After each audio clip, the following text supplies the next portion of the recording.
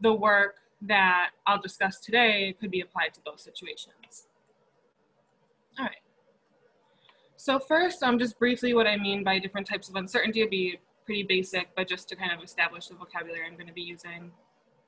So when I say risk, I'm talking about uncertainty due to sort of inherent variability, probabilistic outcomes, and ambiguity, meaning a type of uncertainty in addition to that risk, in addition to probability, often about probabilities themselves.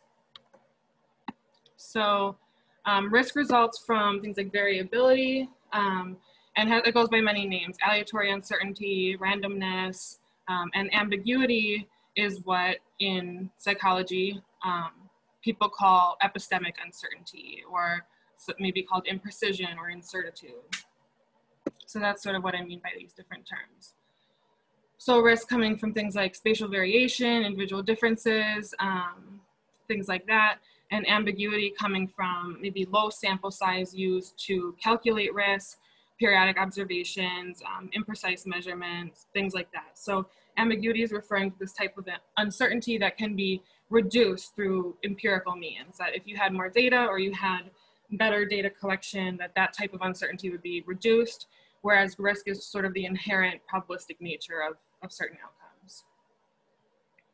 Okay, any questions? I should say also, I don't know how you normally handle questions, but feel free to just unmute your mic and talk if you do want to ask a question. All right, so we'll start with probability distortion. So probability distortion is a key component of prospect theory, and it describes how people distort the probabilities that they're given when making a decision. So specifically, people tend to overweight small probabilities or act like they're larger than what they were said to be, and underweight large probabilities or act like they're smaller than what they were said to be. And people are relatively insensitive to changes in moderate probabilities. Okay, so the probability weighting function describes this, and it would be the red line here. So as you can see, if I told you the probability of something is 0.25, this function is saying that you would treat it more like 0.3 or something like that. So the red line would be the weighted probability, or you could call it subjective probability. And the x-axis is the probability that I told you. So as you can see, they're sort of regressive with respect to the nominal probability, meaning the probability that was stated. So this seems irrational or suboptimal to not represent probabilities as they were said to be, and violates axioms of probability theory, inconsistent with expected utility theory, and just seems sort of generally problematic.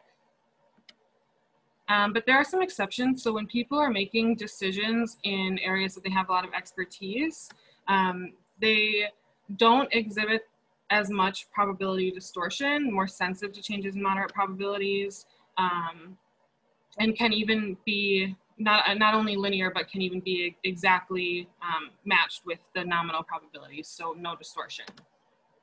So some examples that have been noted in the literature are racetrack bettors and options traders, so people that are dealing with these risks all the time and show less probability distortion than other people would who don't normally deal with these risks.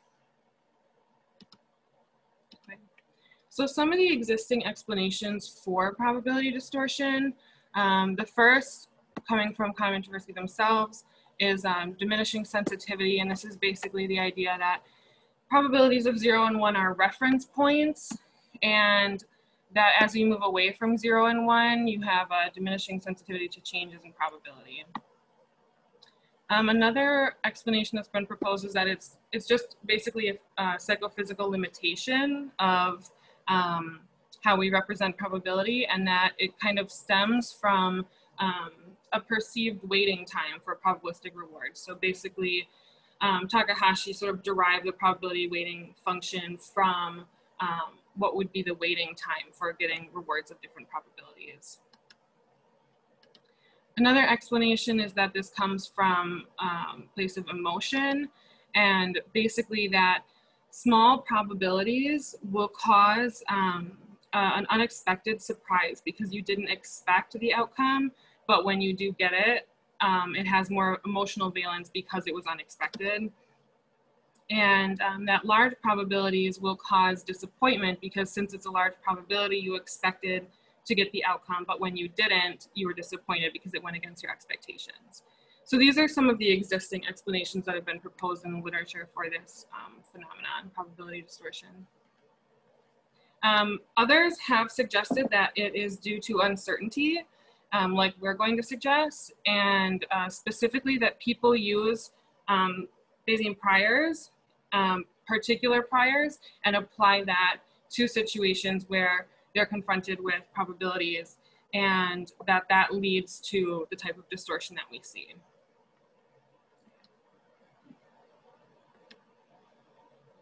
So what we've proposed is that the reason that people distort probabilities is because probabilities have some inherent ambiguity or uncertainty. So if people see perceived stated probabilities, the probabilities that they are given, as approximate or imprecise, then there would be two types of uncertainty.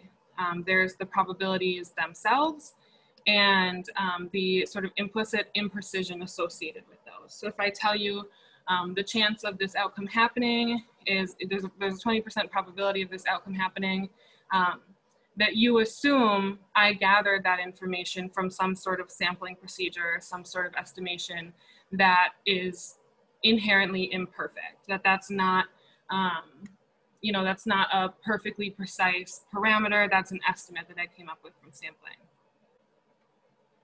And if so, decision makers may actually be warranted in distorting probabilities. So it may not be irrational or mysterious, it may be a pretty sophisticated response to this imprecision associated with the probabilities that they're given. And the reason that we think this is happening is because likelihood functions are biased. So if I give you a sample, a probability from a sample, so I take, you know, a sample of 100 from a distribution, and I get 20% hits, 20 out of 100. You can estimate the likelihood of any probability that that distribution actually had based on the sample that you got. And imprecise or small samples result in more biased likelihood functions, where if you think of the likelihood function like a distribution, the mean of it is closer to 0.5 than the MLE, than what would be the mode of the likelihood function. So I'll go in more detail on this in a second. And large samples result in relatively unbiased likelihood functions, okay, where the mean, quote unquote, and the maximum likelihood are similar. So for example, if these are the same proportion, right? So if I take two samples, on the left, the maximum likelihood is here, and what would be like the mean, if you think of this as a distribution, is closer to 0.5. But the larger that sample gets, so if now I have 100 instead of 20 as my sample size, the narrower the likelihood function gets, and the MLE is similar to any other sort of measure of central tendency for this function. Okay. And as we approach probabilities of 0.5, we get a more symmetric function.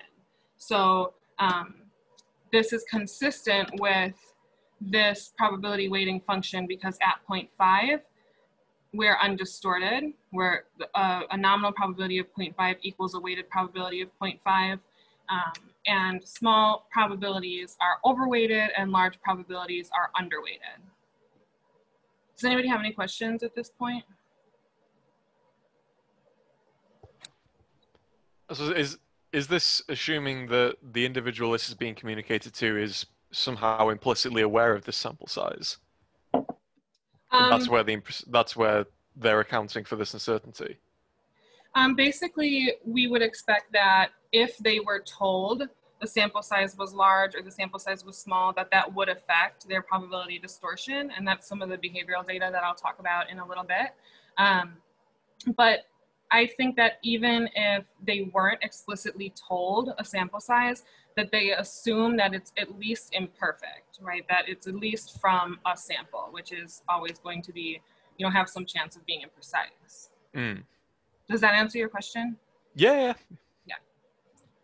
So the idea is that if, you know, we told them it was a, you know, a sample of 1 million, that their weighted probabilities would almost match this black undistorted line. And then if we told them the sample was, you know, 4, that we'd see an even more regressive probability weighting function that had even, you know, was closer to being like horizontal.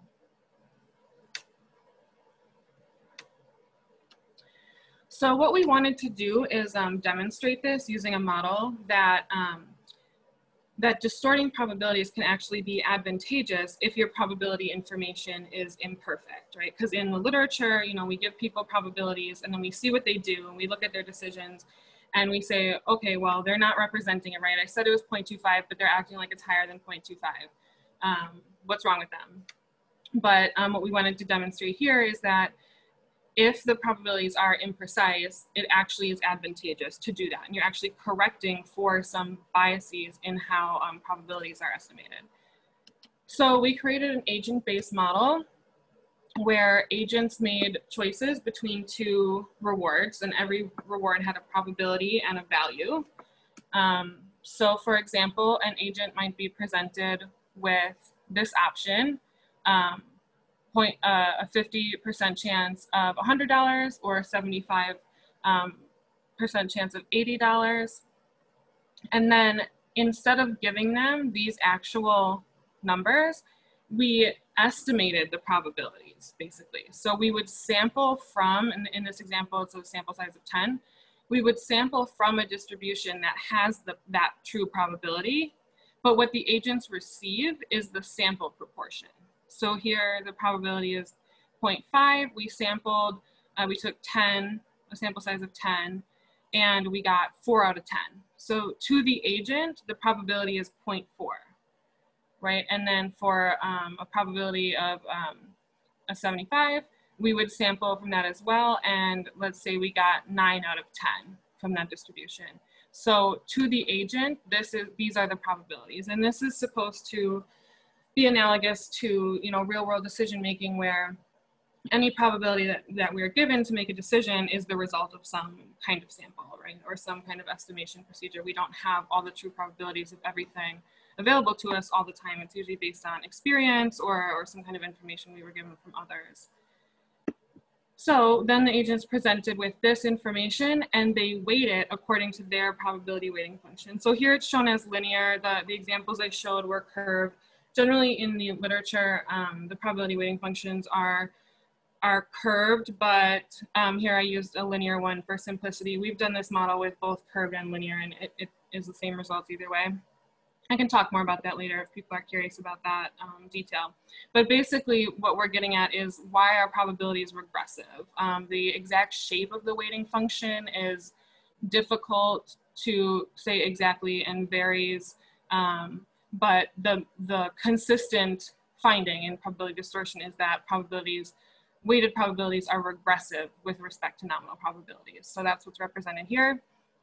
So this agent is told, okay, there's this probability is 40% and 90%, and they weight it according to their weighting function, and they overweight this smaller probability a little bit, and they underweight this larger probability a little bit, and the agents vary in the parameter that determines how steep this is, their function. So how regressive their weighted probabilities are with respect to the nominal probabilities. Okay. And then they use their weighted probabilities to pick the option with the highest expected value, and then they receive the actual expected value based on the true probability, which is not what they were given. So this is sort of supposed to simulate situations where you're given probability information that was derived from some sampling procedure and is inherently imprecise, and you make your best decision based on that information, and then you receive the outcome that's the true outcome. Does anybody have any questions about that? All right, so like I said, the agents vary in their weighting parameter, and we also varied the sample size used to calculate the probabilities, to estimate the probabilities for the agents. So we had a range of sample sizes here on the x-axis, and we looked at the average weighting parameter of the last generation. So these agents were allowed to evolve and find the optimal weighting parameter. So weighting parameters of 1 are undistorted. Those, the weighted probability will equal the nominal probability. And as the weighting parameter gets lower, you get a more regressive function, so more distortion. So as we can see, when we have a large sample, that would be very precise. The optimal weighting parameter is near 1, meaning that when there's a large sample used to estimate probabilities, you should not distort that information, which makes sense because you're getting good information and you want to use that information to make your decision. But with the smaller sample sizes, we see that the lower weighting parameters are optimal. And that's because those probabilities that are estimated from small samples are imprecise. So correcting for that by weighting those probabilities is advantageous in those environments. And I'll go a little bit more into why exactly that's the case. But does anybody have any questions at this point? I have a question. It looks like there's samples at sample size. What is that first group on the left? It's not 1, it's not 4. It's 2. Okay. Yeah. It doesn't look like it's lining up at 2. Maybe I'm... Oh, maybe I offset a little bit. But we did, I think we did, yeah, it was like 2, 4, 8, 16, so. Ah, okay. So exponents of 2, basically. Oh, it's a log scale. Yeah. Maybe it is. Yeah, probably is. Thanks. Yeah, this is log scaled on the bottom. All right. So what did we learn from these simulations, or demonstrate, I should say, because it's sort of the expected outcome. But distortion is advantageous under ambiguity, and specifically overweighting small probabilities and underweighting large probabilities is advantageous. Weighting parameters above 1 are progressive with respect to nominal probabilities. They're steeper than the nominal probabilities, and those are never advantageous in the environments we simulated.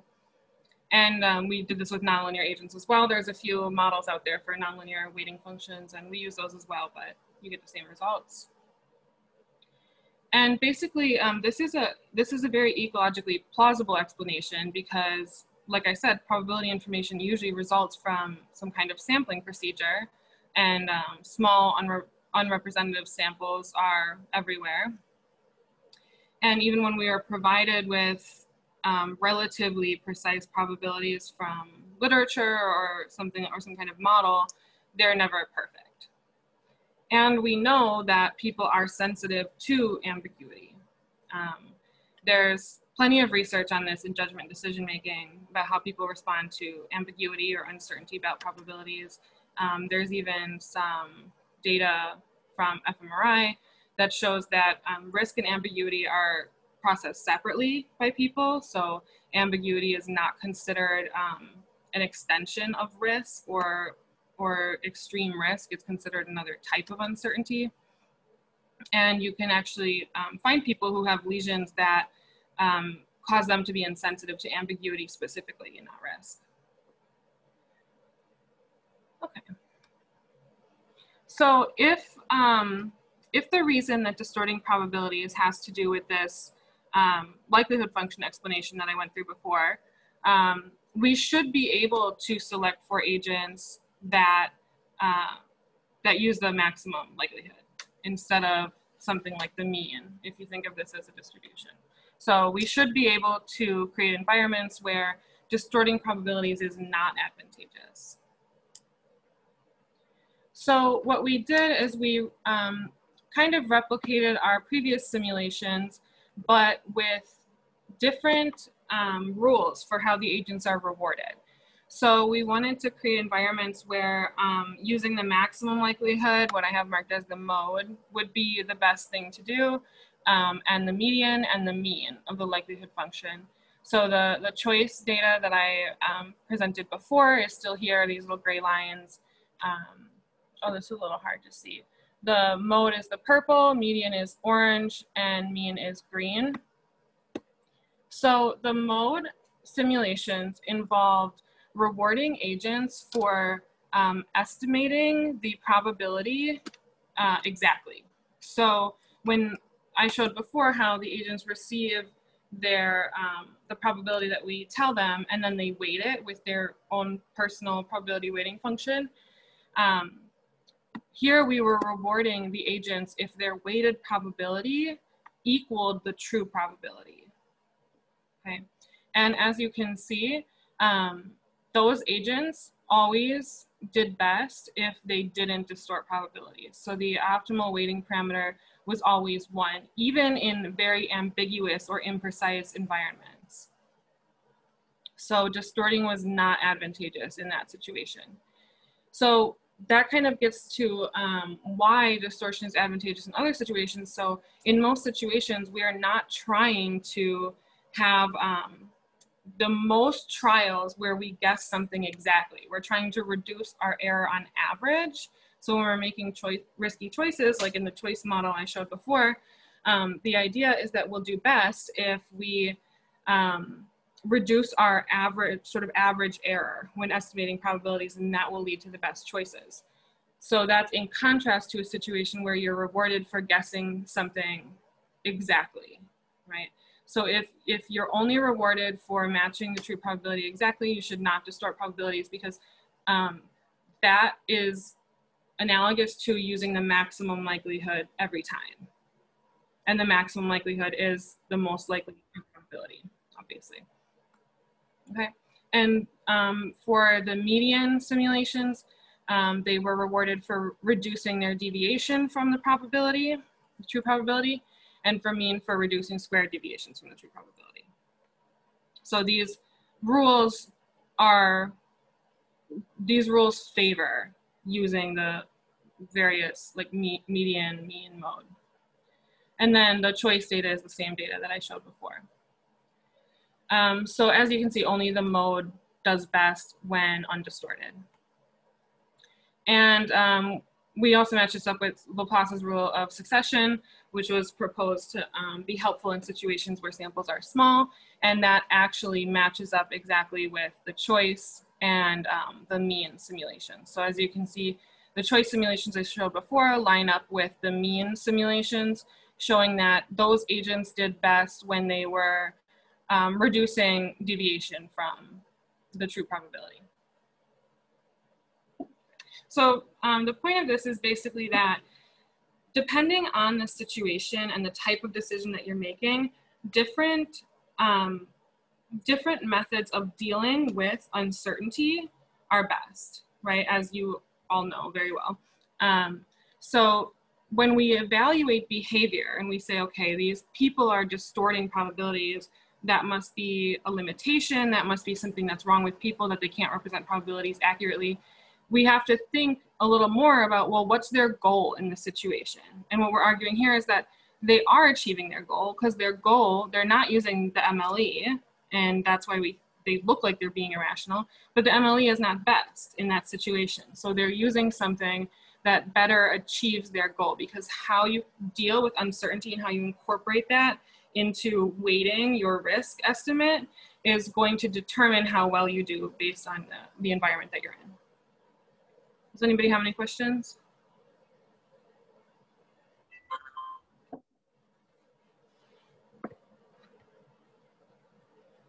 Okay. Okay, now I'm going to talk about base rate neglect. So I'm going to switch gears a little bit and then kind of come back to probability distortion. So quick base rate example, you are all well aware of how base rates work, but just to kind of establish vocabulary again. So say we have 10,000 men who are getting tested for HIV, and we have one man who has HIV and all the others don't, which is about the base rate of HIV in men. The one with HIV will almost certainly get a positive test. Those tests are very accurate.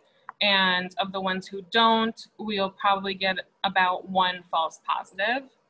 And because of this, the probability that the man actually has HIV, given he got a positive test, is only 50%, right? Because this is how base rates work. Because the base rate of HIV is so small that even though the test is very accurate and false positives are a small percentage of people who are tested, there's a lot of people who don't have HIV, so that small percent ends up being half of the people who actually got a positive test. So just an example to show in the problems I'm going to be talking about in a few minutes, this is what I'm referring to as base rate, and individuating information is the sort of case-specific information that's used to evaluate that particular individual.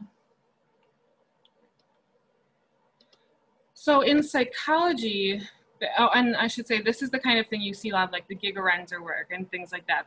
That type of problem, like the mammogram problem and things like that. You've probably heard all about the behavioral experiments on how people deal with base rates in those situations.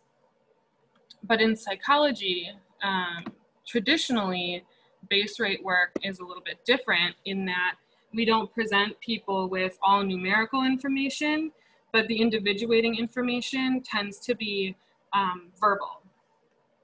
So we would give a base rate, and this is the classic example from Kahneman, the lawyer-engineer problem. So we'd say something like 30% of people in a sample are lawyers and 70% are engineers. And then we'd give, we'd say we selected a person, we give a description of that person that makes it sound like they're a lawyer in some vague way, right? They're charismatic, they're performative, strategic, whatever, some kind of stereotypes about that. And that's to suggest that this person is a lawyer. And then the participant has to say, what is the probability that he's a lawyer? And the idea is that they incorporate the base rate information with the individuating information. So individuating information is analogous to like the test in the HIV example. It's the case-specific information. And the idea is that they incorporate these two things together and say, what's the probability he's a lawyer? And then there would be another condition where we would flip the base rate and we'd say 70% of people in the sample are lawyers and 30% are engineers, which is the opposite. But we give the same description and then ask again, what's the probability that this person is a lawyer? So the idea is that because the base rate changed so much, their answer to this question should be very different in this second scenario. But what we see, or what has been claimed in the literature, is that people don't change their answers between these two situations, and that must mean they're only looking at the individuating information and not the base rate. Does anybody have any questions? Okay.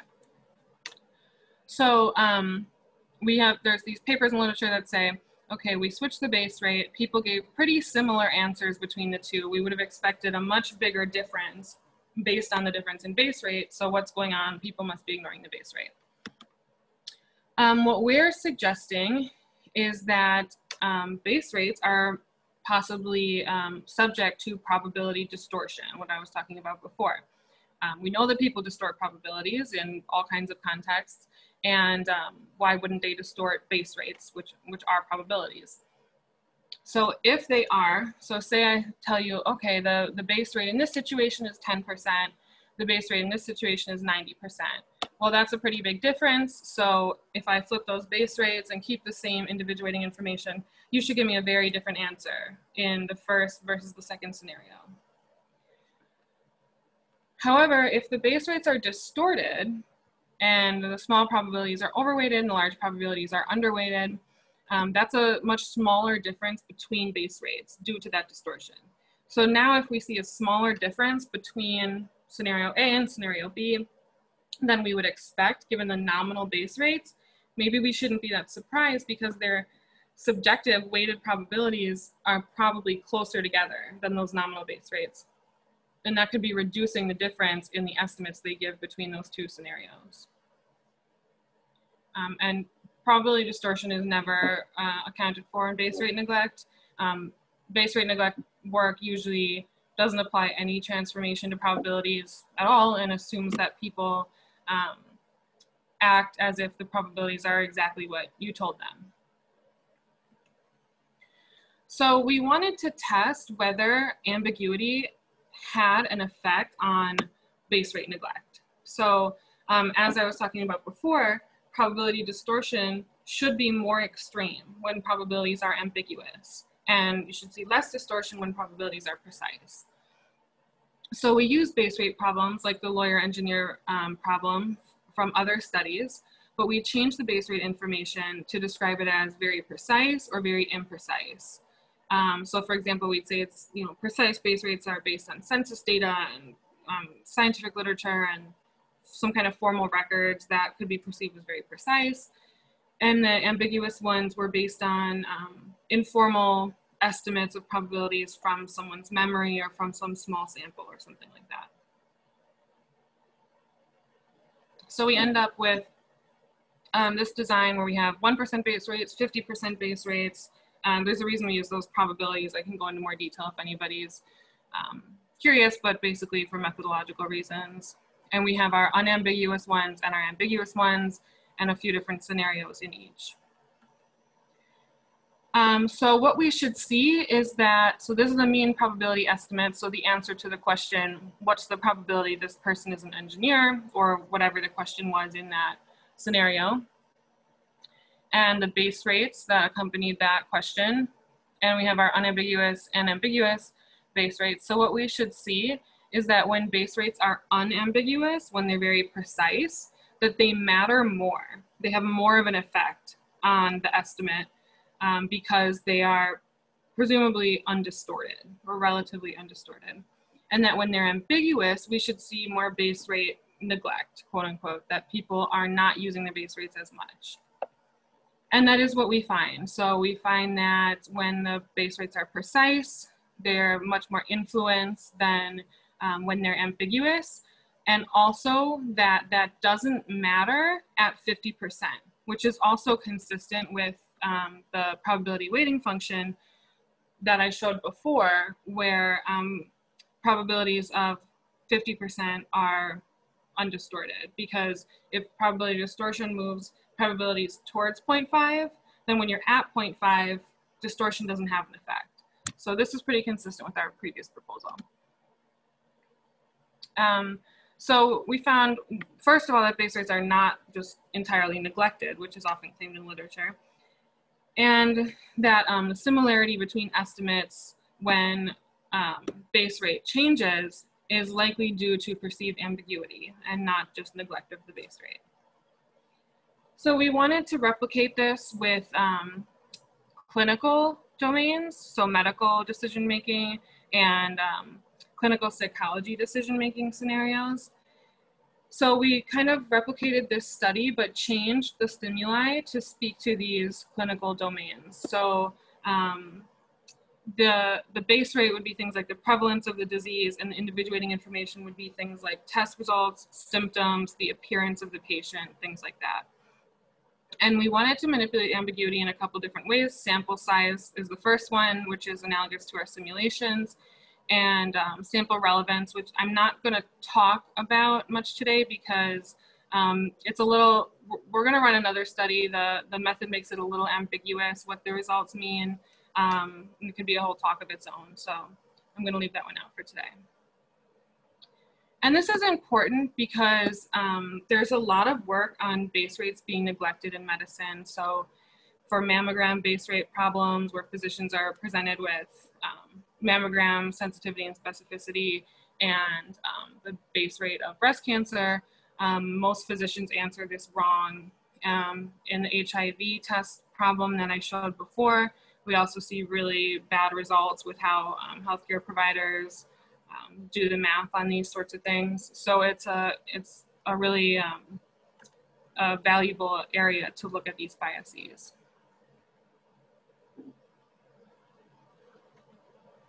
Okay, so like I said, base rate's the prevalence of the disease in that population, and individuating information would be the case-specific information about that patient.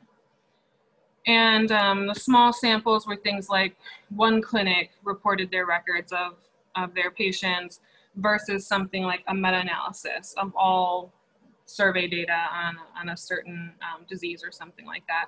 So we made it seem like some of these were, you know, small or unrepresentative samples, and others were more reliable samples. In this case, we expected the same thing that we found in the previous study, where base rates mattered more when they were precise, but we didn't find that this time. We didn't, I mean, it sort of looks like there's a slight interaction, but there's not. The sample size used to calculate the base rate in this situation did not have an effect on if how much the base rate influenced the probability estimate. And this sample included a lot of experts, doctors, medical doctors, I should say, people in clinical psychology and psychiatry, and things like that. I can talk more about this if anybody's curious, but I'll just move on for now.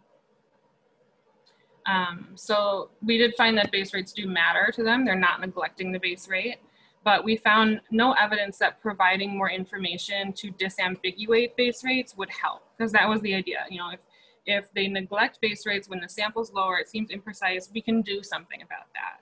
We can make that base rate seem more precise. We can give them more information. Maybe they don't have access to a lot of information to disambiguate that base rate, but we didn't find evidence for that. We also did this with non-experts, and we found the same results. Experts and non-experts didn't do anything different in these scenarios. Okay, now I'm going to leave the last part of this up to Christian to talk about some of his data, and then I'll jump back in for just a minute or two with some conclusions at the end. All right, thank you. Thanks for the opportunity to talk to you all, and thanks to Kelly for letting me crash the end of what is really her presentation. So I just wanted to sort of highlight this because it's cool work. It goes along with this kind of bundle of demonstrations that you know, uncertainty may help to explain some of these quirks of behavior, and because Scott's in the audience, and this was all stuff that came from conversations with him. So I'm also gonna sort of unfortunately have to cue Kelly to flip slides. So loss aversion. Oh, I will also mention this is going to be very brief because I'm just sort of making this appearance, hopefully augmenting this larger story with one additional piece of evidence, and then sort of getting out of here. So loss aversion is a behavioral phenomenon in which people are relatively unwilling to take mixed gambles. And so if you go to the next slide, Kelly, the sort of standard demonstration is some variant of this, right? You offer people mixed gambles like this or something like this. So a 50-50 chance of winning or losing $50. You ask them whether they would like to accept that gamble and play, flip the coin, or if they would like to not do that. And so most people decline these sorts of gambles, even though, as I think on the next sort of animation, yeah. So the expected value here is equivalent whether you accept or decline. And the general explanation for this has to do with the way that people interpret and represent those values, the sort of monetary amounts on the left there. So if you go to the next slide, we have kind of a cartoon of a value function. This is a subjective value function. On the x-axis here, we have sort of objective changes in welfare. So the fact that I just handed you $50, or the fact that you just handed me $50 would move you to the right or to the left on this plot, respectively. And then on the y-axis, we have sort of how you subjectively value those changes. And so this is sort of if you were veridically representing those changes in wealth. So $50 feels like you know, an increase in $50, and losing $50 feels like a loss of $50. And so the standard explanation for loss aversion basically says that this isn't how value works subjectively, that instead the loss portion of this function is simply sort of depressed. So on the next slide, we sort of animate that, right? There you go. Loss aversion is explained. So it's not much of an explanation. It's really more of a description. It's really sort of a re-description of the empirical phenomenon in the first place. So, there was a graduate student who was working with Scott, so he suggested that maybe we don't have to, this isn't sort of necessary, we don't have to do this. So if we go back to just our sort of linear veridical representation of value here, this doesn't get us loss aversion, but what if people were sort of trying to come up with subjective values for these changes in wealth, and they were doing their best, but those subjective evaluations were sort of inherently uncertain. If that were the case, then maybe the value function would look like something like this, but it would look like something on the next slide. There we go. So at this point, we have uncertainty in how to map any particular change in our status, our wealth, to some sort of subjective, valuation thereof. So at the sort of origin, we have the status quo. We have the current state of affairs. And so we're relatively certain about what that feels like, how we value that. But as we move further and further away from the status quo, it may get harder and harder to figure out exactly how we value those potential new states. And so this is an interval valued subjective value function. And so for any particular objective value, so I think we, on the next slide, have an illustration. Yeah. So getting, $50 or $10 or whatever, that maps, subjectively speaking, to some sort of interval or some sort of uncertain representation in the subjective value space. So the difficulty with this, of course, is that at some point people need to make choices. You need to say, yes, I would like to just participate in that gamble, or you would like to say no. And so we have to collapse this uncertain representation explicitly or implicitly at some point, because we need to get a dichotomous behavior out of this. And so that leaves some flexibility in how decision makers that would have a representation like this actually resolve that uncertainty. One suggestion is that a decision maker who thinks that nature is sort of adversarial might be conservative and assume that the actual subjective value that will be experienced in any given situation lies sort of at the bottom of these intervals. That's sort of a conservative or worst case approach. And in the extreme, that decision maker is basically assuming that their subjective value function is the bottom edge of this, this interval valued function. So at that point, that decision maker's value function would sort of effectively look like what is on the next slide, which looks a lot like the sort of loss aversion plot that I showed you a few slides ago. So a worst case reasoner with an uncertain representation of subjective values might be expected to exhibit loss aversion. So that was Jack's brilliant idea. So I thought this was intriguing, and I sort of went off and there are a variety of predictions that come from this account, many of which I'm going to completely ignore today. But one of them is that the more uncertain you are about these subjective value transformations, and assuming that you are in fact a worst case or a worse side of sort of average reasoner, the more loss averse you should be. And so this is I think on the next slide I think I say this is all about sort of hidden variables, uncertainty that comes from, we're not sure why is this decision maker unable to come up with more precise representations of the subjective value, who knows. And so the idea was to tackle this empirically and just do something as kind of as I said, a first stab at this and begin to just ask, does sort of exogenous manipulations of uncertainty modulate measured loss aversion? So that was what we did in this particular study that I am about to present. And so this is basically the task. We basically do the coin flipping exercise that I illustrated before.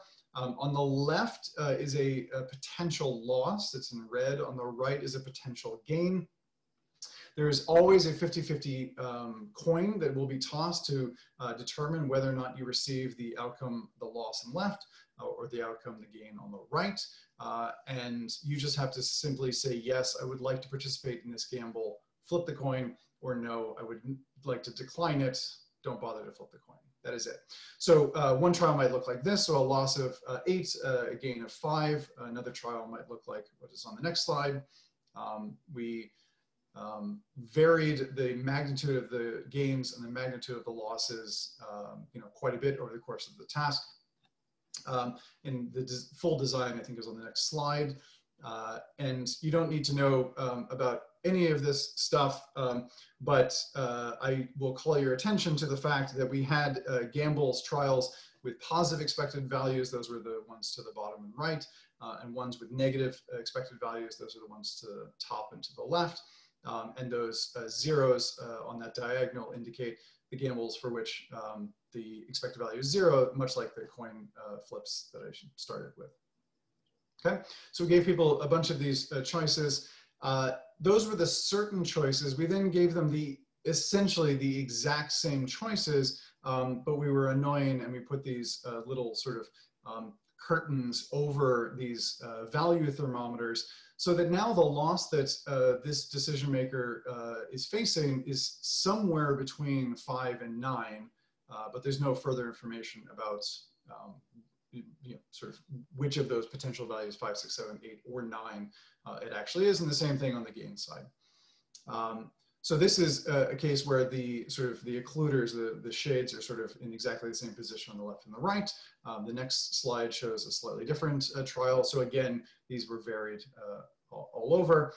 And so we had corresponding trials from that design matrix I showed you a couple slides ago for both the certain and the uncertain conditions. So there's a bunch of ways to look at this data. This is just sort of one representation. This is in the certain condition, and I just wanted to show you this to show you that people are in fact loss averse when they can see the magnitude of the gains and losses precisely. You can see I've highlighted on the diagonal there the gambles in which the expected value is 0, and people are less than 50% likely to take those gambles. That's at least consistent with loss aversion. In the next slide, we have the same results for the uncertain condition. And I won't ask Kelli to do it, but if you flip back and forth really fast, you will see that people are less likely to take all of these gambles in the uncertain condition than they are in the certain condition. And again, there's a variety of ways to kind of summarize these results. And on the next slide, you will see one way to sort of do it. We just estimate sort of a standard parameter to quantify loss aversion. And I've plotted sort of what the sort of cartoony value function would look like in the certain condition. We have the sort of losses on the top, and on the uncertain version, we have the losses on the bottom. The lambdas there, that quantifies sort of how the value of losing $1 compared to the gain of $1 on the other side. So losing $1 in the certain condition feels like losing $1.24, right? In the uncertain condition, it feels like losing $1.40. This design had all subjects making all choices. So all of these estimates are within subjects. And so each subject basically gave us quite a consistent pattern. So yeah, so this is quite reliable, even if the magnitude, for this plot doesn't necessarily seem overwhelming. So, so just to wrap up this sort of brief chapter, the manipulations of uncertainty did in fact modulate loss aversion as this account suggests, and it's at least consistent with this account. There are many other predictions and many other ways to sort of chase after this particular theoretical account of loss aversion, but again, yet another example of a behavioral quirk that as of right now doesn't have a tremendous amount of sort of mechanistic explanation, but possibly due to something related to uncertainty. So I will let Kelli take back over. Thank you.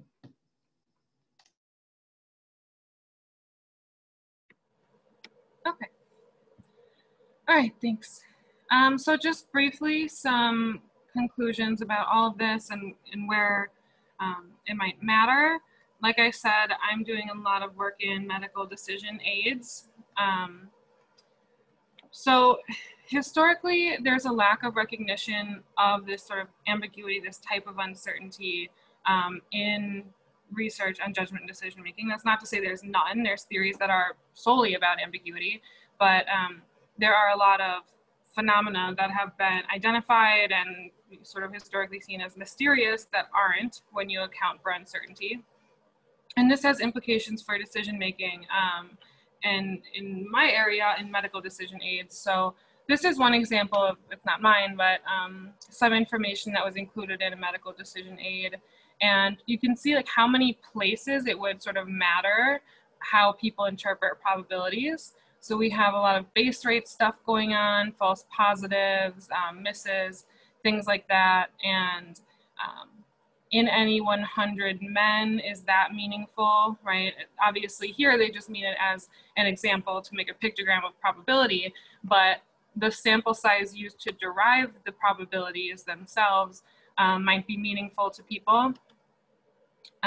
This is another decision aid from one of our collaborators where they're presenting some risk estimates for adverse events, and these are general, these aren't personalized.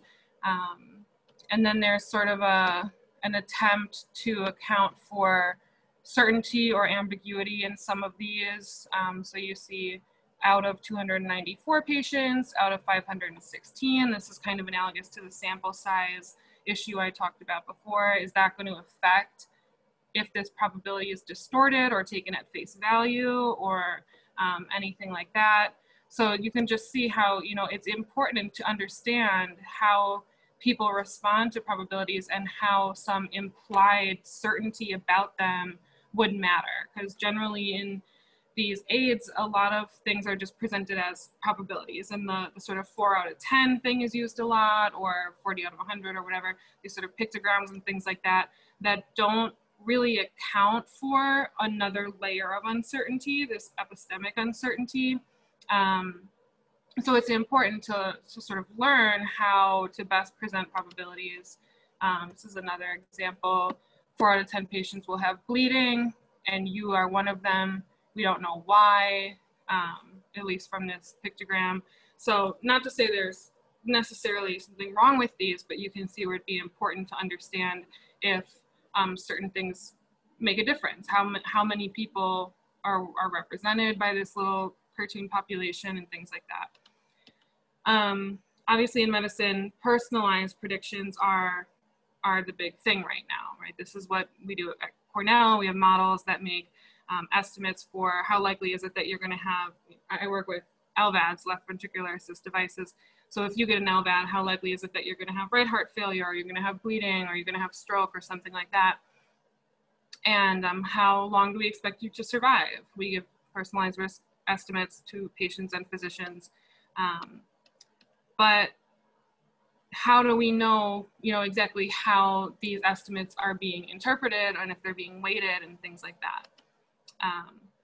And how do we present the uncertainty associated with these estimates? So this is always hard when you have models, when you're doing machine learning and stuff like that, and you're giving them their estimates. What is the best way to express uncertainty with that? If I say we expect you to survive 1 year, if you get an LVAD, what is the best way? There's infinite ways that you can conceptualize uncertainty about that estimate, but it's easier said than done to sort of actually do that and know if the uncertainty is being appropriately applied to the decision.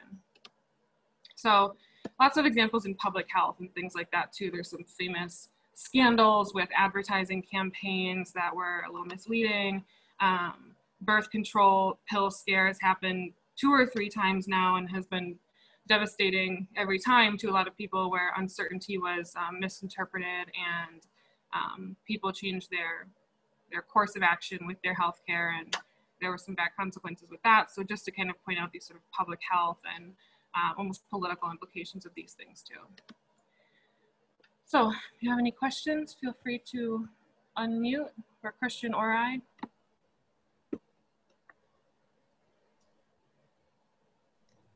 Hi, good afternoon. Yeah, I'd just like to, if there's no one else who's wanting to ask, I'll probably start the ball rolling. Okay, yeah, basically, thank you so much for your insightful discussion on today's topic, and I really enjoyed today's discussion. And my question is directed for Kelli, Professor Kelli. So it's regarding the area of probability distortion. And if we could go back to the slide earlier that whereby we were doing binomial distribution to do this reweighting of the probability. Yep, this is the one. May I ask? I probably have missed this earlier, but is there a rationale behind? What's the rationale behind choosing binomial specifically, or we could actually use other distributions to, to do this kind of like rescaling of the probability? Yeah, you could use other distributions. I'd have to think about, what exactly the implications of that would be, but it's not, you can imagine different distributions being used. It's basically just a placeholder for adding some uncertainty to this probability. Mm-hmm. It's not, I'm sure other distributions could be used, and we have to kind of rethink the expected results, but yeah, Christian, do you have anything to add? Yeah, I mean, I think, I guess it would sort of depend. I guess you could sort of go in and kind of antagonistically choose sort of noise distributions that would somehow upend this general story. Mm-hmm. But it was a matter of convenience, since all of this simulation stuff was really kind of for illustrative purposes. If you hand me a precise sort of point estimate of a probability and ask me to crank out, generate data, this is obviously the first pass. So do you have alternative suggestions? I was actually thinking maybe the beta distribution might be a good, because it has support between 0 to 1. But of course, that begets a question like, what are we going to use for the shape parameters of the beta distribution? Because it really depends on what kind of data do we have and how can we characterize the uncertainty with the probability. So that was actually why I thought like beta, yes, but what are we going to use for the shape parameters? So because I wasn't really certain what was the rationale behind binomial, because I thought the beta might be a better choice. However, yeah, so I'm not sure exactly. Probably the binomial was used as a means of illustration in this case. So I think the other way to think about this, because one of the things that Kelli mentioned was, that there's been work about you can get sort of empirically realistic patterns of distortion if you kind of handcraft priors in particular ways. Yep. But if you start talking about beta distributions, right, we're using the beta distribution, but we're using the beta distribution with sort of flat priors. Yep. And once you start moving away from that, then you need to start talking about sort of how the world works and how people kind of on average think the world works and what their priors are likely to be and whether they match, how the world actually works. So I think in some sense that would be kind of a relatively straightforward generalization of this stuff. But it gets more complicated because you have sort of more degrees of freedom. Definitely. Yeah. Yeah, I think too, if you were particularly interested in an environment or some kind of sampling method where you expected probabilities to be like sort of systematically undersampled or oversampled or something like that, like you expected some reason that you were interested in that particular outcome, you could test something like that. But without having a particular interest in something like that, seems like the most obvious. Right. All right. Yes, sorry. No, go ahead. Oh, right. Yeah, actually, yeah, following on this, what we just talked about, I was actually had a second question. That is like, is it possible that, suppose we are given like a distribution, like say binomial for this case, and instead of like pinning a definite number on ambiguous probability, we could perhaps do like a sample of this ambiguous probability, and perhaps from there construct an interval on the weights by constructing like so-called a second order distribution of the weights. I was wondering if that would probably make sense as an extension to this ambiguous probability method. So you're, just to make sure I'm understanding, you're saying that the weighted probabilities themselves would have some uncertainty associated with them? Mm-hmm.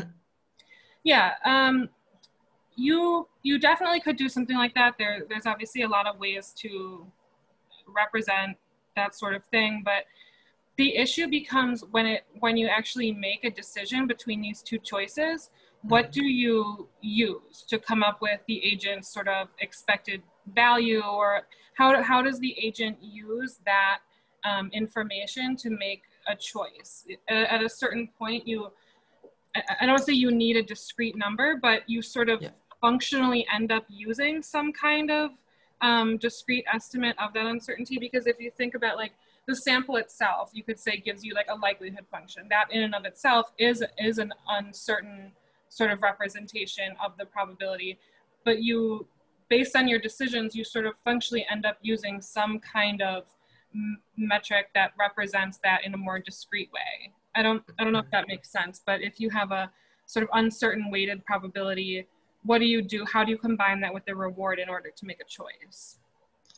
Yeah, because I was thinking like probably an interval analysis would be good, because it like with the bounds, it can probably like tell you the degree of confidence I have over like certain decisions from that. And it was just something that just came to mind like impromptu. So I wasn't sure if that that approach would probably make sense if we have an interval on the weights and the interval on the approximated ambiguous probability.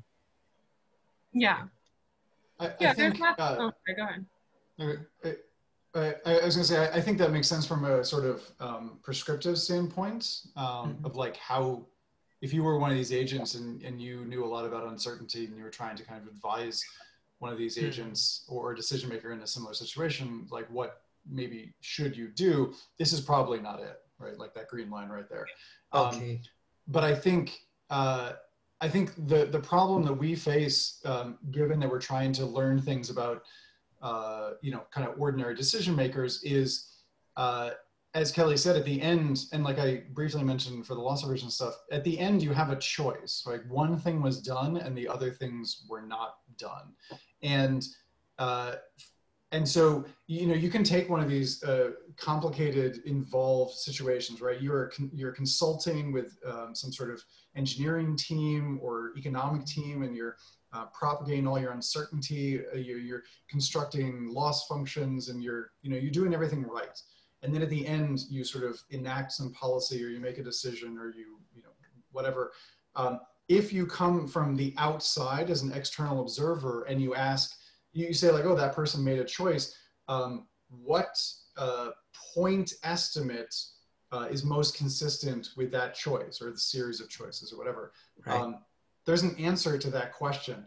And that is typically kind of the perspective taken in these sort of empirical situations, is kind of working backwards. And so you can carry around as much uncertainty for as long as you want, but at the end, it all goes away in one way or another. And so from the outside, it's very difficult to actually figure out how much uncertainty was carried for how long, what it looked like, etc., because you're sort of squeezing all of these very nice, rich, robust representations down into, I'm picking that. Right. So I think it makes sense to sort of think about this from the sort of decision maker's perspective. Like, do I want to carry on an interval? And it also makes sense to think about this from like the external observer's perspective, who has a much harder job. Sure. Yeah, I should, in case I didn't make it clear, this is in no way sort of prescriptive or normative or anything like that. It's basically to demonstrate that this thing that people do, weighting probabilities, that everybody acted like was so bad and mysterious and everything as far as a decision-making strategy actually does work out in certain situations. So it's not that this is the best way to do it, it's that based on the models that exist, these probability weighting functions, if we kind of apply them to situations where there is uncertainty about probabilities, they actually are advantageous. What's the difference between that and making a normative statement? I mean, your agent-based model says that they do better if they make this distortion, doesn't it? Yeah, they do better if they make distortion, but it's sort of in the context of the probability weighting functions that we allowed them to have. Like there could be some totally other strategy that is the best possible thing that they could do, but when we allowed them to evolve in this space of probability distortion from undistorted to completely, like every probability is 0.5, this is what we found. You know what I mean? But they could do something completely different that could be better. You know, theoretically, there's always a better option, but we were comparing not distorting probabilities to distorting probabilities, but not like some other option where they carry over some other type of uncertainty or something like that. Alex has his hand up. Yeah, I've been like biting my lip waiting to weigh in, just because like, this relates to a question that I was thinking about. There was a statement early on talking about the fact that this distortion occurs in a response to a point value estimate because the person who is being communicated to is aware that there is uncertainty that isn't being accounted for in this point estimate.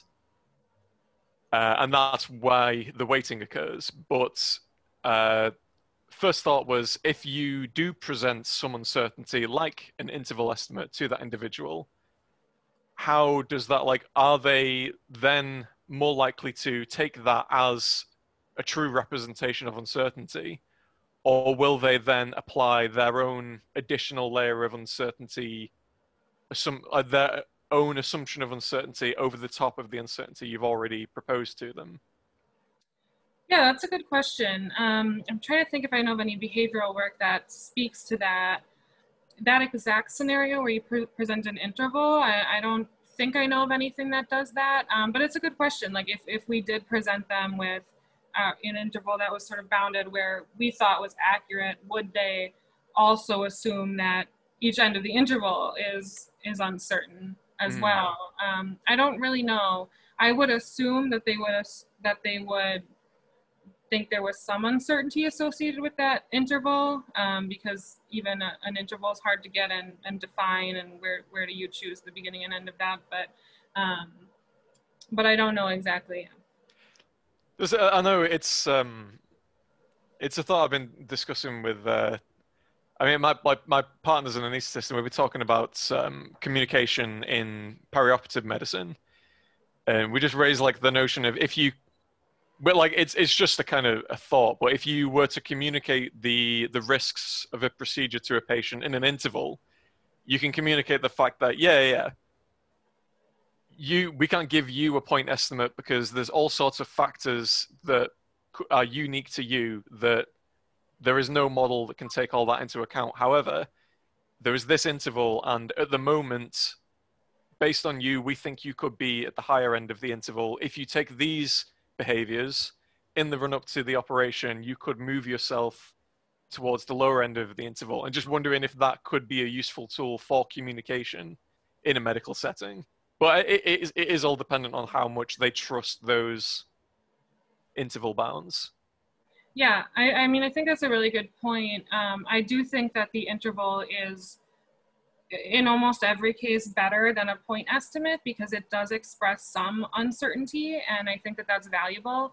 One of our collaborators does work with this as well. They have risk scores, and you can have some sort of arbitrary range that you can be on this scale, your risk score, and they have sort of all the factors that you can do to bring yourself down on the risk score and get in like a better place for your prognosis, and you know, be things like get to a point where you can walk for 3 miles or something like that. and bring yourself down. And I do think those things are really useful. I think anything where there's a sort of honest attempt to express the uncertainty is better than just point estimates, because there's always uncertainty. And I think that it does help the decision-making process, because they should account for it. Point estimates aren't enough when they make these decisions. So yeah, I do think it's helpful. Yeah, I think it'd be really interesting to see how attempting to communicate uncertainty in the first place affects the kind of weighting of the individual. Yeah, it's hardest in my experience with presenting to the physicians, because the patients, you're sort of limited in how much information you can give them anyway. So you end up with these sort of simplified things. But with the physicians, we're presenting the results of models for all these different adverse events and survival estimates, hospital stay, things like that. And you know, they have access to all these variables. They sort of have the capacity to wrap their head around all these things. So the potential for these decision aids to grow and have all these different risk estimates is higher, and it's hard to present. You know, if you have an estimate from a model, what is the best way to express the uncertainty about that? It's so much harder to do than you would think. It's not rhetorical, by the way. If anybody has any ideas, please let me know. Can I interject? I think that you actually offer the idea. Kelli, you're constantly underselling yourself, because, I mean, although it's true that when you first talked about people being given probabilities, you noted that people are implicitly acting as though there's a sample underneath. But in the agent-based stuff, you did exactly express that epistemic uncertainty in the sample, right? In the smallness or largeness of the sample. It seems to me that that's what you've done, don't you think? And simulation? Yeah, and that's, by the way, a possible avenue of expressing the same stuff to those decision makers too. You don't have to compare those. Just use the sampling results of an appropriately sized sample. You know, appropriately sized meaning so that it characterizes the uncertainty that you actually have.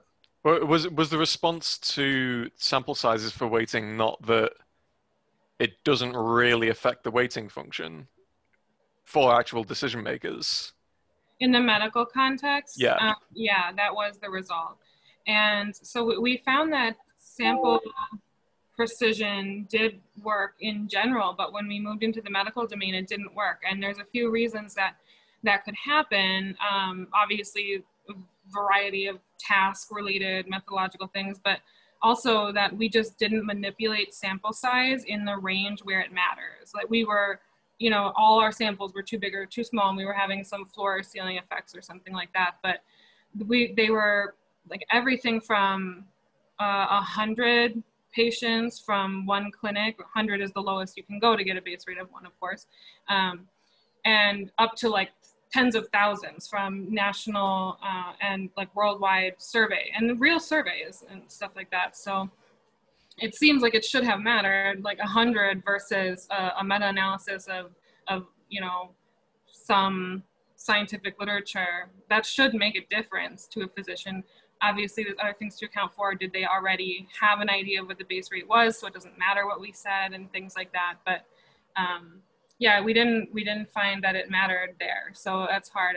And also, if it's just, you know, how many people out of this sample had this given disease or something like that, you can just give the sample size to express uncertainty. But if you're dealing with predictions from a model, the sample size used to, you know, train or test that model that's not what you need. You know, you need, like, based on the variables that we have observed for this patient, or the specific values of those variables, how does that affect how confident we are in our prediction and things like that. So it gets pretty complicated pretty fast. Can I ask Scott, because I always liked the equivalent binomial count as a representation, but Kelli's point, both because of empirical sample sizes and because of non-sampling related uncertainty, do you have recommendations? So if I go to a doctor and I say, you know, the probability of this patient having some condition, or an arbitrary patient having some condition, is you should think about it as if it's 1 out of 4 or something, right? So 25%, but very uncertain. The sort of as if part is really critical, because in the real world, a doctor or an engineer or an economist might say, but like, no, we have way more data than that. Why are you talking about samples of 4? Have you thought about how to sort of communicate the like as if stylized sort of nature of those counts, those representations? Yeah, well, you mentioned the equivalent binomial count is, I mean, the idea is exactly to answer that question that Kelly poses, which is, there's more uncertainty in those simulations and those risk assessments than just from the sampling uncertainty, right? There's all kinds of, you didn't know what the correct model was, right? So you've projected all that uncertainty in your risk analysis, and now you have an answer. Maybe it's expressed as a P-box, or maybe it's expressed, in some other way. And so the idea behind that equivalent binomial count idea is that you match that result with its full flower of uncertainty against basically those binomial counts that express that level of uncertainty. Now, Kelly's right that, I mean, actually, I wouldn't expect a big difference between a sample size of 100 and a sample size of 100,000, actually, because 100 is actually pretty big as a sample size. And so there might not be a big difference there, but the big differences are like with smaller numbers, like 1 in 4, right? 1 in 10 and 1 in 20. And other than the problem of not being able to represent really small probabilities, I think that it makes sense to sort of make that translation to, that's basically, it's that sampling size that's implicit in your agent-based simulation. It's how small is the sample size? How small would the sample size have to be to get you to understand that level, that level of uncertainty is in our results? I don't know if that makes sense. I guess it's the sort of communicative part of that. Like constructing them seems fine, but handing someone a 1 out of 4 representation seems like you're opening yourself up for criticism that like, we have more than 4 samples, like why are you handing this to me? It's false. Because we acknowledge that there's other uncertainties present. Yeah. I just don't know how to communicate that to a sort of less sophisticated audience, I guess, in a way that would seem compelling. I guess that, the expression of, odds sort of makes sense to a lot of people, and 1 out of sort of makes sense to a lot of people. And we have those limited experiments that suggest that those actually do make sense to people, that they make the correct, optimal decisions when they have the information in that form. But the problem is, how do you do it when the ratios are so biased, when it's a 1 in a million chance, and you've got massive uncertainty about that 1 in a million chance? It could be 1 in 100,000, right? So how do you express such a small uncertainty with such a clumsy device like odds ratio? Yeah. Is it possible? Is it like there is a layer of uncertainty over the top, which I guess you're trying to account for with reducing the denominator in the equivalent binomial count, or the sample size? But I'm thinking, like, in the context of like testing for COVID, it's like you might have a huge number of tests being performed. So you've got an enormous sample size, and you've got some sort of estimate of the prevalence of the disease or something across the whole population. If you're then using that, say, like, assuming someone like a teacher is at particularly high risk of contracting COVID, you might have a huge sample size you can draw on, but how do you reduce that to an appropriate representation of the uncertainty?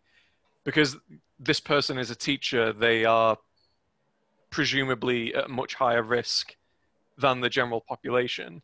If you don't specifically have the data for that, is it meaningful to give them the estimate based on the population as a whole? And how do you go about reducing that to bring in that additional layer of uncertainty that the EBC doesn't hold by itself? Yeah, this is precisely the question that the condition I didn't talk about was designed to answer. So when I was talking about the medical base rate experiment, and I said there's one condition that, you know, we're still trying to work out. What we tried to do there is, instead of presenting small samples, we tried to present like quote unquote irrelevant base rates, not completely irrelevant, but base rates where the population that was used to estimate the base rate differs from your case in some way. So in your example, you know, a teacher walks into my clinic and I have the base rate of COVID, but the base rate of COVID is primarily made up of non-teachers, right? Mm-hmm. So does that base rate apply? Is it useful in this situation? And this is where you of course get like a blending between like what's the base rate and what's the individuating information and things like that. It's hard to work these things out because it's hard to manipulate, you know, the relevance of the base rate to that case without changing any kind of really diagnostic case-specific information. It's hard to sort of keep those things from being confounded in an experiment, but I think that's a really interesting question. Like, or if I'm a doctor and somebody walks into my clinic and I have you know, some knowledge of the base rate of sleep apnea or something, but this person is obese and has all these other risk factors that make that more likely to have it. Like, do I use that base rate? Is that base rate actually going to be harmful in my decision making? Is it going to be, should I still use it but like weight it in some way? And obviously there's a million ways to work this out normatively. There's it's not mysterious sort of how you should do that, but how to communicate those strategies to actual clinicians and patients and stuff like that. That's the hard part. Well, do you say it's not mysterious normatively? I mean, I'm not sure the Bayesians do know how to do that. How do they? I mean, if my reference class is wrong, if my base rate is wrong, how do I manipulate it in the absence of data on the relevant population? How should I manipulate it? Yeah, I mean, in the absence of that data, maybe it is mysterious, but I just mean like you can imagine strategies that would be best or something in those situations, but a lot of the problem is how to actually get people to do that. Right. Yeah. Are you, have your hand up, Christian? Or you're waving? You're muted. Yeah, he's waving. Goodbye. Gotta go teach. Thanks so much. Okay. Well, thank you so much, Professor Christian. Thank you. Yeah, I'll let Kelli take over even more. Thanks, Christian. Okay, now let's talk about him. Back to business. So, can I ask you a question about your presentation? Back when you were talking about how when you were rewarded for getting the exact P, you're sort of doing on the mode rather than the median. You said that was a possible way where you shouldn't distort at all, right? The optimal strategy would not be. So my question is, well, I was totally convinced by the other argument that said the mean was the thing to be looking at. So, and you said that was ecologically plausible. So what's the ecologically plausible scenario in which I would be looking at the mean? Or, I'm sorry, the mode. The only thing I could think of was bombing. Yeah. Yeah. It's funny you say that because every time we work on this or we write about this or something, we try to put these examples in, and it's just so rare that you actually, whether it's probabilities or anything else, that you only benefit if you were exactly correct the most number of times, right? Versus reducing deviation on average. So it's so hard to come up with these examples. I think we talked about this with you and Lev years ago, and that was really the main example we talked about was like, you know, archery or like bombing or something like that, where unless you get under certain rules. Gunplay, horseshoes and hand grenades are not, but gunplay is. So is that a legitimate example then? Do you think bombing, you know, where it only makes a difference if you actually hit the target? Yeah, it doesn't matter how close you are. If you don't hit it, you get nothing. Right. And so in that case, maximum likelihood is what you should use. You shouldn't distort at all. Yes. And so and that's a real scenario. That should exist, right? Because we do bomb a lot. Mm-hmm. At least in the States, right? Okay. Another question. You argued that the base rates aren't ignored or aren't neglected, but you really didn't argue that. What you're really arguing, it seems, was that the base rates aren't neglected entirely, because they do seem to be, not paid their full measure of attention that the Bayesians would suggest they should be paid. Isn't that right? And the behavioral. Yeah. Yeah. When I say not neglected, I mean they have a significant measurable effect on outcomes. Not that necessarily the Bayes rule was applied and they did the exact thing that they should do according to the Bayesians, but I just mean that they had some effect on behavior, because there's a lot of work, like the Gigerenzer stuff and things like that, that says just people don't use base rates because they see it as irrelevant to the problem. They see it as completely useless in that particular decision. And that can happen, but that usually only happens when people are doing a math problem. Like I give you sensitivity, specificity, and base rate, and you have to work out the math, and people can't do it because they flip the conditional probabilities and they get it all wrong. But as long as people aren't making a sort of mathematical error and they have maybe more qualitative individuating information or something like that, where they don't have to do explicit math, they usually do use the base rate in some way. Okay, so you're not saying, for instance, that some people are using it and some people aren't, and the overall effect is that it looks like it's, on average, is closer, well, it's being neglected a little bit, if not entirely. But you're saying that everybody is doing it in the same way, at least for the same problem. And, correct. Okay.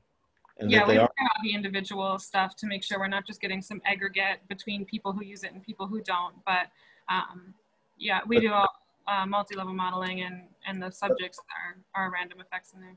But the effects, or the magnitude of their use, is always sub what the Bayesian say it should be, right? It's always in the direction of neglecting rather than hyper using it, or exaggerating the effect.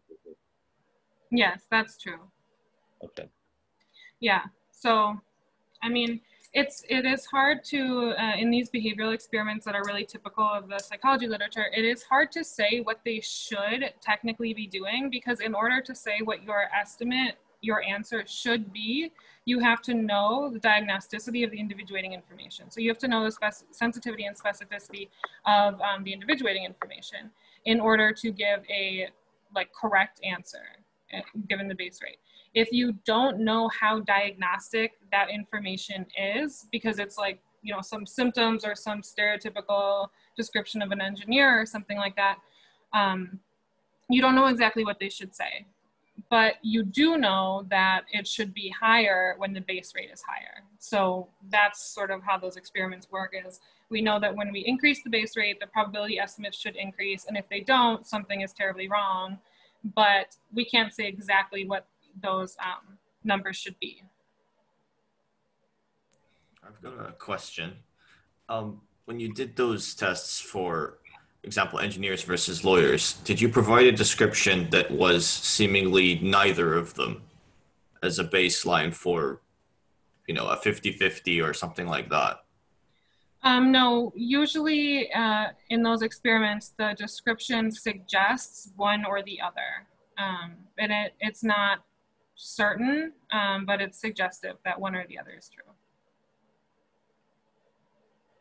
And that's intentional. That's because if you do that, then you know that, okay, they're going to think it's a lawyer or an engineer, but their exact estimate that they give you should only differ based on the base rate then. If it's completely non-diagnostic, it seems like it could be a lawyer or an engineer equally, then normatively they shouldn't use that information at all, and they should only use the base rate. So it's hard to evaluate sort of how they're integrating those two things together if it's a completely undiagnostic description. I think that's It's a good point, actually, though, because it could almost be something along the lines of like trust in information, because the individuals will presumably have a reasonable amount of trust in their ability to tie these characteristics to a particular individual. But if the individual has no trust of their ability to link that to an individual, like this person is 6 foot tall and wears glasses, it's like in that point, does the actual base rate come into it because they lack trust in their own ability to use their information, or is there an effect of using someone who they trust information more from in terms of giving them the base rate? Will they use that information? Or like I don't know whether like the trust in the information actually plays into it, but it seems like an interesting. I know that I don't trust my own stereotypes. Yeah, I mean, I think it definitely plays into it, and there's huge individual variability in how diagnostic the information is perceived to be. So in that case, if you don't trust your ability to use the information to make a decision, or you don't trust the information, in that case, you would only have the base rate to make your decision. So when information is relatively undiagnostic, we see generally you see larger effects of the base rate. And if the information is super diagnostic, you see smaller effect of the base rate, which is normative. That's how Bayesian everything is, of course. So, so yeah, I mean, there's a lot of individual variation. So what these experiments do is they keep the individuating information the same in each condition. So in the small base rate condition and the large base rate condition, so that even if the individuals vary in how diagnostic they find the information to be, all you need to know is the difference between those two conditions, if that makes sense.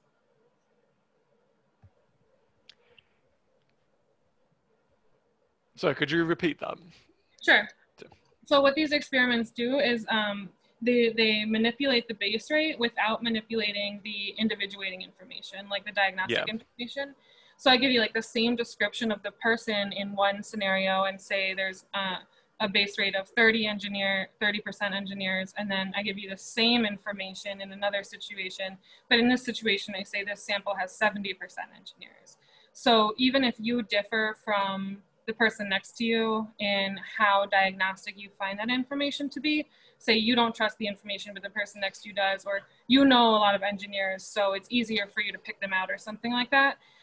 It doesn't matter because that's held consistent across conditions. So all you need to look at is, does their estimate change? So my estimate could be a 10% chance that he is an engineer in one condition and 30% chance in the other condition. And yours could be like 70% and 100%, but it's okay. So our absolute values of our estimates will be different because we find that information differently diagnostic. However, do we both go up when the base rate goes up? Does that make sense? Yeah. But I guess, is this assuming like in the complete absence of diagnostic information, they would resort to the base rate? I mean, that's an empirical question, because if people really do see base rates as irrelevant to problems, like has been suggested in some work like the Gigerenzer work and stuff like that, where he did find that people didn't think it was relevant, then maybe they would just guess 50% each. Yeah, who knows?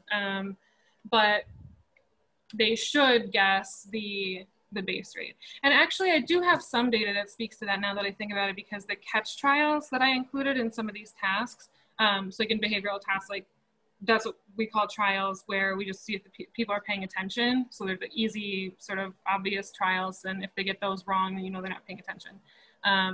But in the catch trials, I would use... What'd you say? Sorry. Catch trial? I was making a joke, Kelly. Oh, oh yeah, gotcha. I didn't pass that one. But so the catch trials that I used were like situations where there wasn't a description of the person and there was just a base rate. So I would say like oh, this researcher is doing a study on Huntington's, and 50% of the people have Huntington's in their sample and 50% don't, and they know this for certain because blah, blah, blah, genetic testing, blah, blah, blah. And I'd say if they randomly pick a person from this sample, what's the probability that that person will have Huntington's? They'll always answer that correctly. So it sort of speaks to it in a way, at least that they do pay attention to the base rate. But yeah, it's hard to say. It's kind of an empirical question.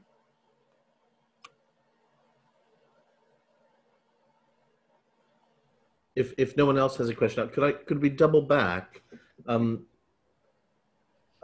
can't remember the topic actually, but I remember that your answer was that it didn't work in the medical examples.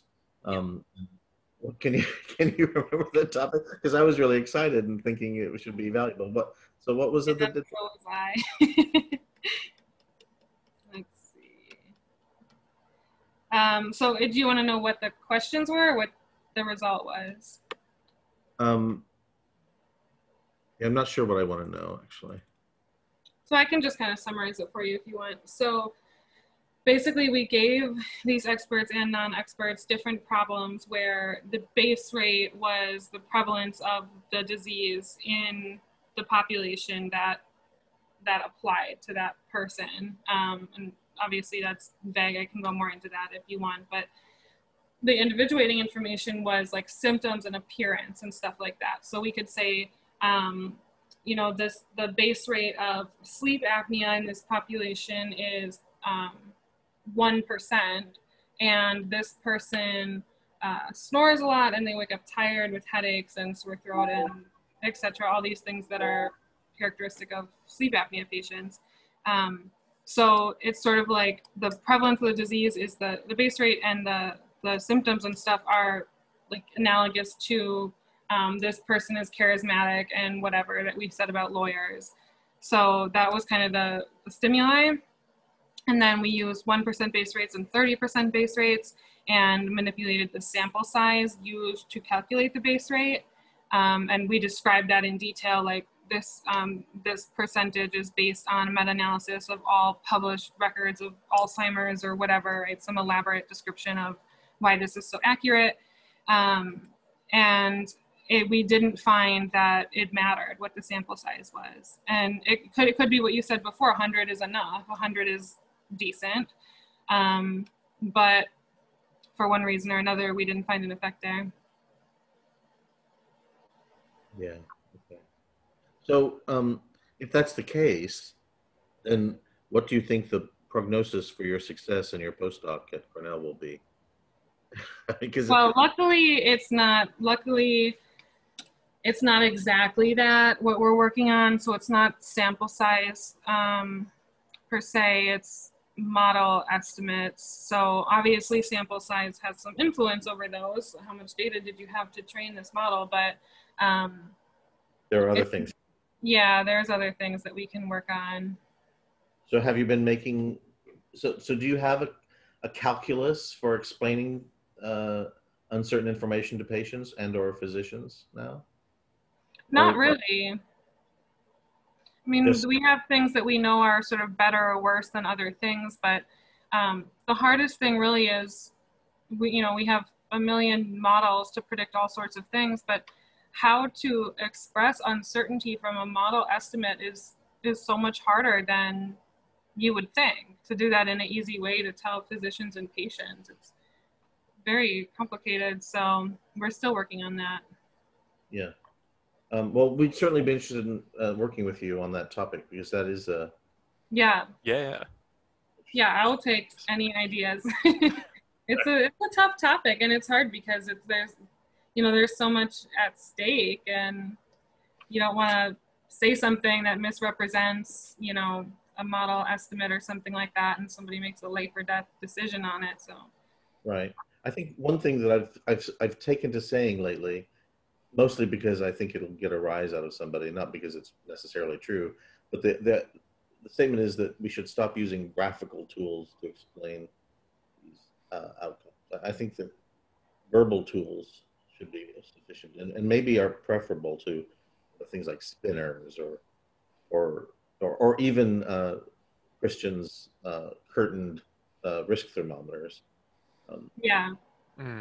Those are clever, but they're going to be annoying to people.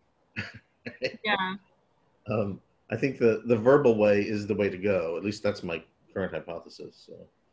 Yeah. Yeah, it gets especially complicated when you have sort of layers, like of, you know, everybody who gets an LVAD, this artificial heart device, of everybody who gets this, you know, you could say 10% have bleeding or something like that. I'm making that number up, but you get the point. And then, but you don't just want to give that, you want to give this personalized estimate. So what does it mean? Do we say, like, is there a way that we can say 10% of patients like you or something, or patients who also fit into like these categories? And then how do you define like you, right? Like, do you use the most influential variables to categorize them? Obviously, you don't want to categorize them on things that have no influence, but it's hard to, people can't deal with multiple probabilities, nested probabilities, or like layered probabilities. They really struggle with that. So it's hard to find like a singular probability with some estimate of uncertainty that you can present people with. And is it true that you don't find a difference between the physicians and the patients, that physicians are just as dumb as the patients? Yeah, I've never been able to find a difference in anything that I've looked at. The only thing I found was that familiarity with the condition is more, has more of an effect with medical professionals. So medical professionals will say that a disease is more likely if they've seen it more, right? Right. Just like me that. with an accident on the highway, right? Yeah. I'm a safer driver after I've seen an accident. Yeah, it's an availability heuristic, but that's the only difference I can find. Don't you think that doctors are trained to ignore base rates so that they can assess the individual rather than look at populations? They say that. Yeah, I do think that. I definitely agree with that. I mean, they explicitly say that, you know, in their textbooks and in their training, you can find plenty of examples where they say, you know, to not think about other cases, to use your clinical intuition and treat every case as unique and things like that. So I do think that they are trained to sort of think that it is some more intuitive or case specific decision, but I think it's changing slowly, but there definitely is a sort of culture of that. I mean, I say that because my brother's in med school, and arguing with him about anything is impossible. And he'll just say, we only look at the patient's symptoms and the record and their record, and everything else can go in the trash. Yeah.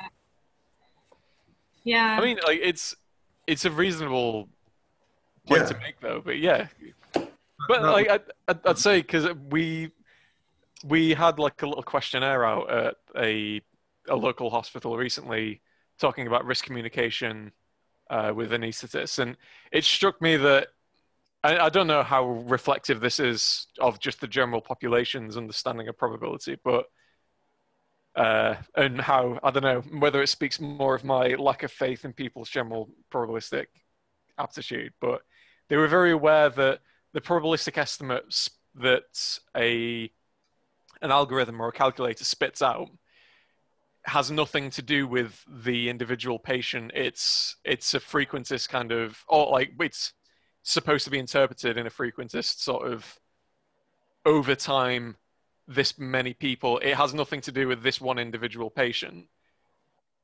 And I don't know how surprised I should be that they were aware of that basic notion, at least. Yeah. I mean, to be fair, we did find that in my study with the medical experts that they did use the base rates. It's not, they didn't completely neglect the base rates. So I shouldn't say that they completely neglect them. But it's like when they talk about how they make the decision, they won't account for it. But if you actually present them with something like, I do think most physicians would think like schizophrenia or something they would require more evidence for that than anxiety or something. I do think they use it. But I should say, instead of that they don't use it, they don't think they use it, or they don't think they need it, or something like that. I mean, to be fair to them, they do get a very rarefied picture of the human community, right? I mean, the only people that come to doctors are the weird ones that have these weird symptoms. I mean, why are you here? You're already in a very different reference class than a random person selected from the street. Mm-hmm. When I went to the doctor and was diagnosed with Dutch elm disease, it never occurred to the doctor that Dutch elm disease was very, very rare in humans because it's a disease of trees. So a lot of base rate neglect there. Yeah, a lot. I was just like, I don't know, just throwing random ideas out. Could you present a sort of scale of like, given the output of an algorithm that represents like an overall population level base rate, a scale of like probabilities that have some sort of like Bayesian, I don't know, almost like how plausible would it be to give this patient a 10% risk of, I don't know, sneezing or something? Like if the population level rate is 2%, you could have a sliding scale of, it'd be very plausible to give this person 2%. It would be extreme to give them 80%, but perhaps you wouldn't be incredibly absurd to suggest that in your clinical opinion, you think it could be 10%. Almost just to try and act as like a gauge on if they think it's very bad, but based on like Bayes' rule, it would be incredibly unlikely for it to be as bad as their fear suggests. Whether that might be an alternative way of representing the output of these kind of algorithms. It's to try and build it towards being used in that clinical judgment method. So sort of based on the characteristics of that patient, you would move along that scale? Yeah, so like if you have someone who's a smoker who drinks like, I don't know, 3 bottles of vodka a day, who's never exercised in their life, then it's like then yeah, you might say, well, I'd be more happy moving towards the extreme end of the scale. Yeah. But yeah. like and then that's it's only based on clinical judgment, but then the base rate affects the distribution of that scale. Yeah, I think something like that could be promising. So it's sort of, they can use their clinical intuition to move within a sort of pre-established, like reasonable range based on the base rate or something like that. Yeah. I mean, like, I'm supposed to be meeting with the anaesthetist from the hospital in a week, next Tuesday, I think it is, to discuss things like, so like, I think I might present the notion of adjusting the way algorithms provide this information in that format and see, I don't know, get some feedback from their end, like how they feel. Yeah. That would change the use. Yeah, that'd be an interesting topic. I'd be happy to hear more about it if you do get some feedback from them. Yeah. We were also talking about a sort of a patient's, or really a physician's bill of rights with respect to these risk score or risk algorithms.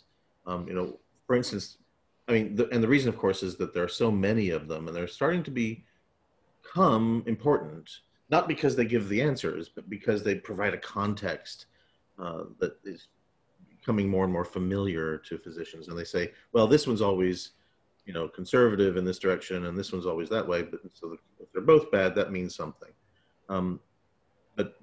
Because these risk scores, these various algorithms are so, I mean, they're not medical devices, right? They're not regulated in the way that almost everything else in medicine is. There's no accountability, really, for these risk scores. What is the basic level of good design that they should meet? I mean, if you look at the calculations inside, do the units match? I mean, are they adding blood sugar to heart rate? What are they doing in there? And what transparency do we need to trust these algorithms? There's actually a group for this now. I can't remember what the full name is, but the acronym is IPDAS. It's like Institute for something decision aid something, but it's for medical decision aids. And they have like a whole checklist of things that your decision aid needs to include, like how things are calculated, and I mean, not like really specific stuff about the models, but sort of what's calculated, I should say, and how you present it, like how your probabilities are presented and things like that. I don't know exactly how good they are. Like, I haven't looked into the reasons why they have all these requirements, but there is now a group that is supposed to do that. Oh, it's a group. Yeah, a group of people. It's IF something DAS? I think it's IPDAS or something. Okay. Thank you. International Patient Decision Aid Standards. There we go. Yeah. Well, good. They will be our Lotus 123, and we will be the Microsoft Excel. I know that in the security industry, they have there's two design approaches. One would be to produce a tool for experts to use data that they collect as a decision-making tool. For example, if you had a map of a country and you had where the crimes are being committed, you would give them that map, and then the police officers would decide where to investigate, where to deploy more people. And then there's another approach from the other end, which has the computer deciding where to send officers. And that's where, for example, I can't actually say what countries in specific, but other countries would want to just deploy depending on the computer, and have that tell them what to do versus the human making the decision. And I feel that would be, that these approaches were going to exist in medicine too. Yeah. Yeah, I think one example that came up with the doctors we were speaking to is the fact that there's one particular calculator that if it exceeds a certain threshold, then you are expected at that point to go and get a consultant's opinion on the patient before proceeding with some sort of procedure. Oh, that's interesting. So it's like, I don't know how hard the rule is, like whether or not it is actually a rule, but I know that if you decided not to do that, justifying that position would be quite difficult. It would come up during the trial. Yeah. You would have to explain why you got a result of over the threshold and you didn't call a consultant. Why did you do this? Yeah. So, and then if these calculators are being used like that, then you very much should expect them to have certain standards in terms of like legibility and interpretability and like how, like sample sizes and things. Yeah. Yeah, for sure. Yeah, you would hope so. Are there any other final questions for Kelli and or Christian?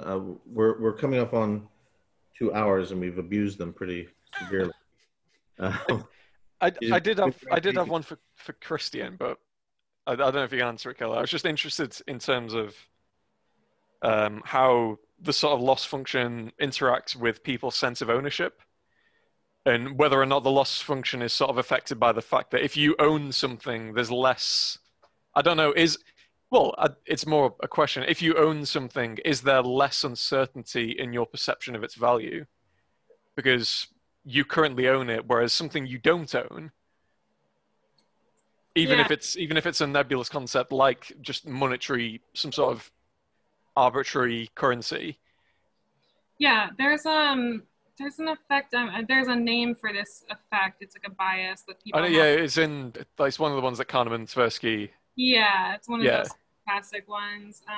But that finding was sort of along those lines. I think maybe not necessarily that you're more certain about its value, but that you at least value it more or are less willing to give it up or something like that.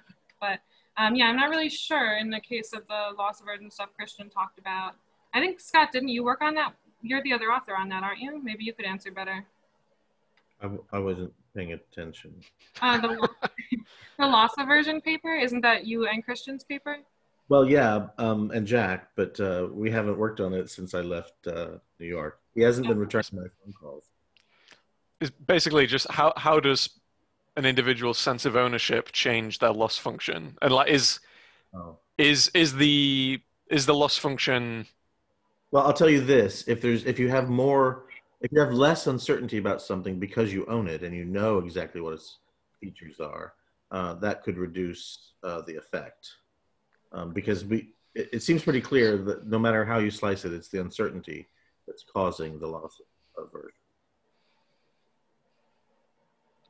Yeah, it's like if you have a current, like your current state, whatever that might be, like whether it's the state is owning $50 or whatever, you don't have uncertainty about what it's like being in that state because you are currently in that state. So like I don't know, is the loss of aversion different in a case where, say you present someone, you can win, here's £1,000 and you'll play this game with this £1,000 and however much you're left with at the end, you'll win. Are they more or less loss of, like, do they treat that as if they currently own it? And is that different to giving them £1,000 initially just off the bat and asking them to play a certain number of rounds? And does that affect loss aversion? I feel confident that Christian would have a good answer for that question, but I don't. I would think the safe answer is probably yes, that it would have some effect. Yeah, it seems natural that it should. Yeah. I think it'd be interesting trying to peel apart.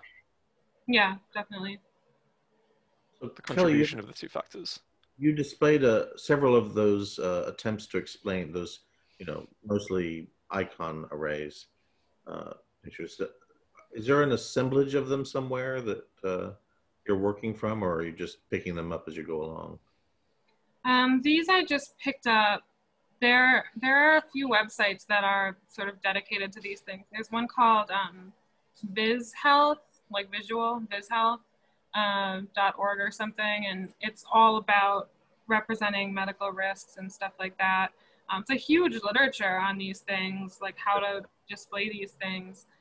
The pictograms are everywhere. They love pictograms. Yeah, and I've noticed that the advice is remarkably contradictory and not really supported by data very much. Yeah. For instance, there's protestations about use of color that aren't, they just made that stuff up as far as I can tell. Yeah, there's a lot of contradictory stuff. I'm sure there's some good work, and I'm working on digging through and trying to find some, consistent recommendations, but there's a lot of really contradictory stuff. There's quite a few papers that show that pictograms are really bad, but everybody uses them. Right. So we would like to have a convention on what we can believe out of all this literature. I mean, I sort of totally believe Gig-Renzer and Cosmides and Toby about percents. Mm-hmm. And I totally believe them about the reference class being specific. That seems like it's obviously right. Yeah. But a lot of things are just kind of maybe wishful thinking at some point. Is there a list? Has anybody had a convention? Maybe we should have a meeting or a conference just to find out what the things we really believe are. Yeah, there's a couple review papers on images and stuff like that for presenting probabilities. I could dig them up if you're curious, but yeah, I mean, in my experience, like the type of work that I've been doing is basically the one consistent thing that I've learned is that like uncertainty about these risks needs to be presented for the best decision to be made. In some way, the best way to do it, I don't know, but that in itself is highly controversial. Yeah. Bayesians reject that out of hand, so it's worth noting. Yeah. Thanks so much for your talk. I really enjoyed it. Thank you all for your Yeah, thank you. Thank you, Kelly. And if anybody has any follow-up things, you can get my email from Scott or Simon or somebody.